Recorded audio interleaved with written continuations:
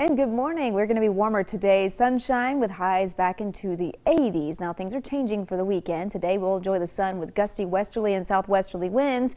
And we've got a cold front that's going to move through later on tonight and into tomorrow, bringing rain and storm chances. Now the rain chances are mostly going to be for the southern half of the state. I am not ruling out showers and thunderstorms for parts of the north, but the better chances are going to be into the south. Good soaking rain there, and we'll be watching those late afternoon storms in the southeast. In fact, the Storm Prediction Center already giving us a chance for severe storms in southeast North Dakota, including the Bismarck area.